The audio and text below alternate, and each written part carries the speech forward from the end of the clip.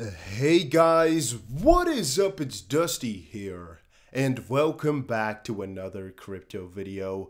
Ripple has been talking to central banks for a long time, says RippleNet GM. This was a really big deal yesterday. I didn't get to making the video just quite yet, so here we are today. Ashish Birla claims that central banks won't adopt the XRP ledger overnight, but they've been in a lot of talks, and there's about to be a whole lot of things that are going to happen over time. And oh my days, is this exciting to read.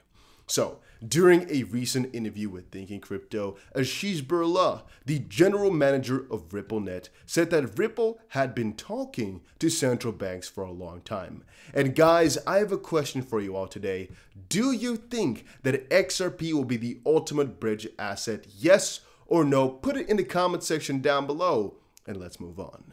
As reported by You Today, the San Francisco-based private company announced that it had started pitching a private version of the XRP ledger to central banks. Birla claims that its speed of transactions makes it a natural fit for central bank digital currencies. Quote, I think you're going to see more and more central banks around the world realize some of these benefits. Again, it's not going to happen overnight. We want to build and gain momentum.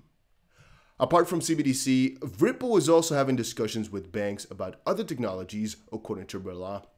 And if you want more of this info, I recommend you guys to check out these interviews that Thinking Crypto does. They're very amazing, usually take about 48 minutes to an hour, but very often it is just very much worth it. At least in my own opinion, it is. If you want to get more info about Ripple, about XRP, all that stuff, yeah, that's the place to find it. That's the place to find it.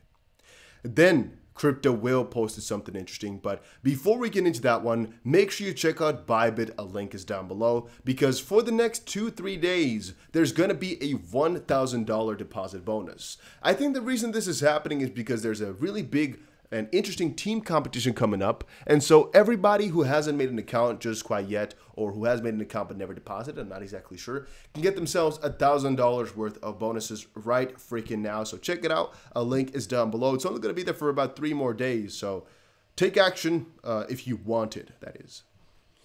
Crypto Whale said, 20 years ago, General Motors and IEG were on top of the world. Apple was the butt of jokes. Google was a startup, and Facebook wasn't even a thought. The only constant in life is change. Don't overlook the small ones.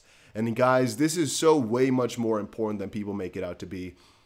And if I were to ever do any more mentoring or anything along those lines, I would always come back to this point that things constantly change. And one important thing to understand in the crypto space too is that even crypto will someday be obsolete, or at least be kind of a fundamental of something newer that's built a layer higher. What I mean with that is that Bitcoin right now is a layer 1 and kind of a version 1 of the whole blockchain ecosystem, right? Well, as we just said a couple of weeks ago, Cardano is kind of a version 3, for example, with Ethereum being kind of a number 2. There's going to be a number 4 or 5 or 6 or 7, these newer, basically, layers of technology. I'm not exactly sure what we'll kind of call it, kind of like versions. I'm not sure exactly what the word they use for it is anymore right now. I'm not getting on it. But as time moves on, Bitcoin's technology, the blockchain tech, will most likely not become obsolete, but it could be like a fundamental, like Bluetooth, for example, was, and like the internet right now is. Then again, the actual technology will most likely be a lot more in-depth, a lot more elaborate, and for example, a way more efficient blockchain sort of system will be thought of. It's just a matter of time. And so from that perspective, if you think crypto is going to last 100 years, you might very well be right, because a lot of these legacy systems have stayed around for so many decades and ages. Then again, you never really know. And the same thing goes for a lot of these people who don't want to adapt towards cryptocurrencies, saying, no, it's just going to be a fad, it's just going to blow over. I don't think it will. I think it's literally a change that's about to happen, and you can't really stop it anymore.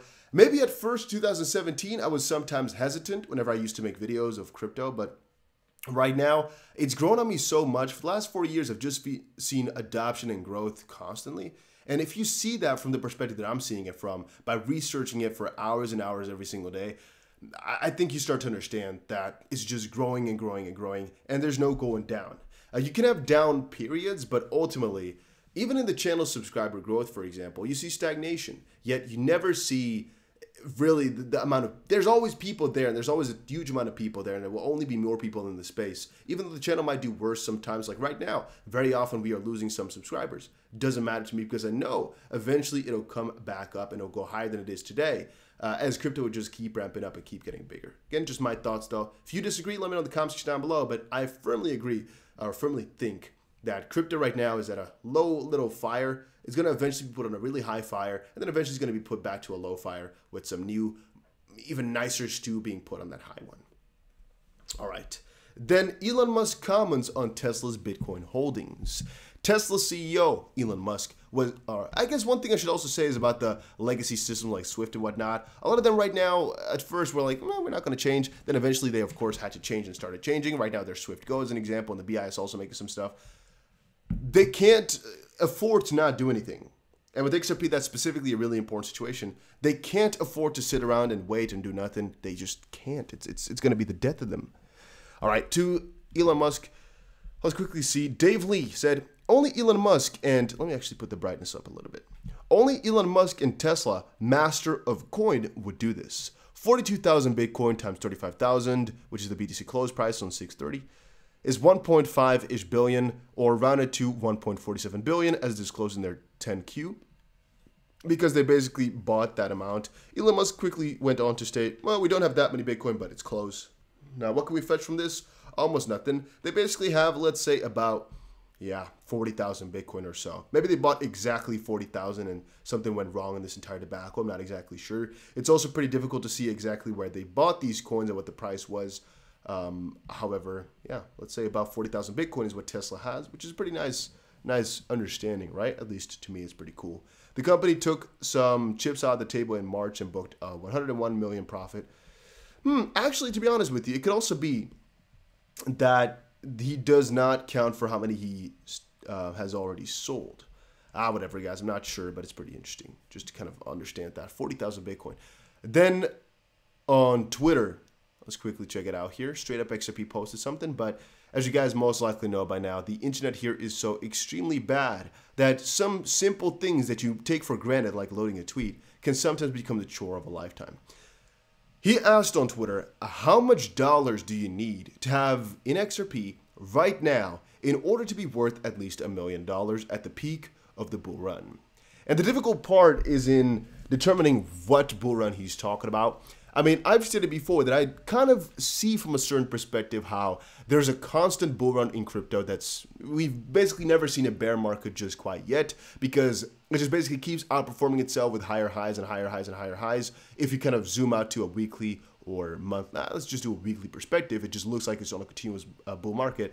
With the S&P and whatnot, it doesn't necessarily look that way. It kind of really looks as if there's bear markets and it really just kind of dumps itself to the ground.